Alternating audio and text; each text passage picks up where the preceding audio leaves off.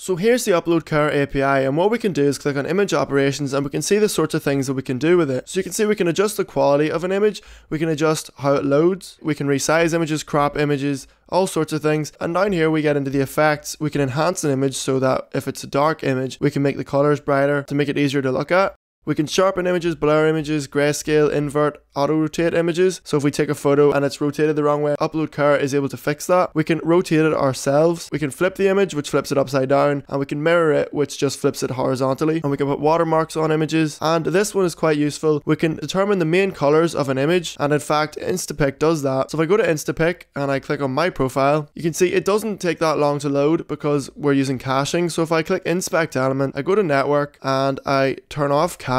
Now if I refresh, you can see it takes longer to load, but if we look at the photos, you can see now they have these backgrounds, and those background colors are determined using Uploadcare to determine the main color of the image, and we use that as a background color whenever the image is loading. So if I just do that one more time, you can see that as the images are loading, we have the main color of the image behind it. So we're going to take a look at the Uploadcare API. So back on the photo feed, you can see here are all of the photos on my feed. So what I'm going to do is I'm going to drag this photo into the address bar, and you can see we have one effect, and that's to reduce the quality to make the image load quicker, because you can see we're only showing the images at a small size on the screen, so we don't want to waste bandwidth and take too long to load the image, so we reduce the quality. But if I want to get just to the base image, I can delete that. And now this image has no effects on it at all, and you can see it's much clearer. So because of the way Uploadcare works, when we build our project, we don't actually have to work out anything whenever we are applying effects, because to apply an effect is really easy. If I look at an example effect, let's say for example I want to make the image grayscale, all I have to do is go to the image,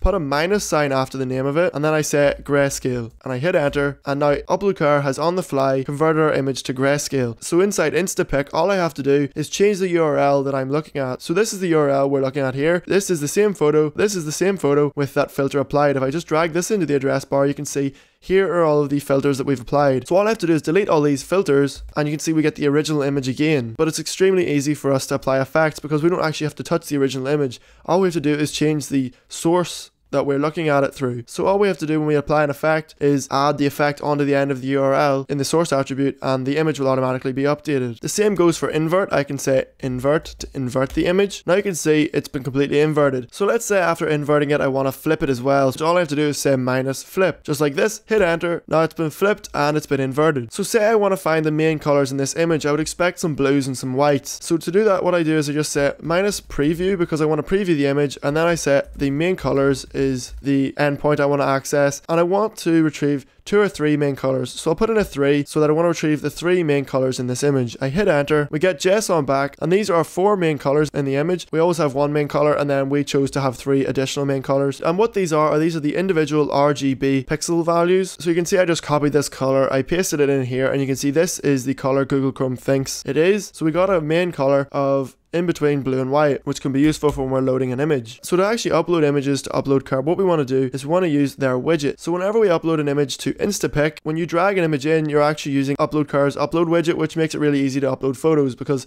they take care of everything. So here is their upload widget. So to install the widget onto our page, so to put the widget on our page, all we have to do is include some JavaScript and our Uploadcare public key. So the public key we get from our API keys section. Here's our public key. This is the key we put on our page, and then this is our secret key, but we're not going to show that at the minute. So I'm going to create a basic HTML page with the Uploadcare upload widget just to show how easy it is to add it to a page. You could use it for anything, whether you're creating an Instagram clone or not, but this is quite useful to learn. So we're going to create a widget. So to create the widget, all we have to do is copy this script tag, paste it in there. We don't even need a valid HTML page. We want to copy this script tag. We want to copy this script tag and paste it here, and we want to change that to our public key. So we're just going to go back to Uploadcare, double click that, get our public key, paste that in there, and we have one more thing to do. So the way their widget works is it will replace an element on the page. It will replace an input element in a form. So if I just copy this input type and I paste it on our page above our JavaScript and save that, now you can see I've opened this page up and we have our file dialog. So if I click on that, I can drag in a file. I'm just going to drag this picture of clouds in, and it's going to upload that to my Uploadcare account. So if I click on this, now there is our photo. And now if I go to our Uploadcare account and click overview, you can see I have one file stored.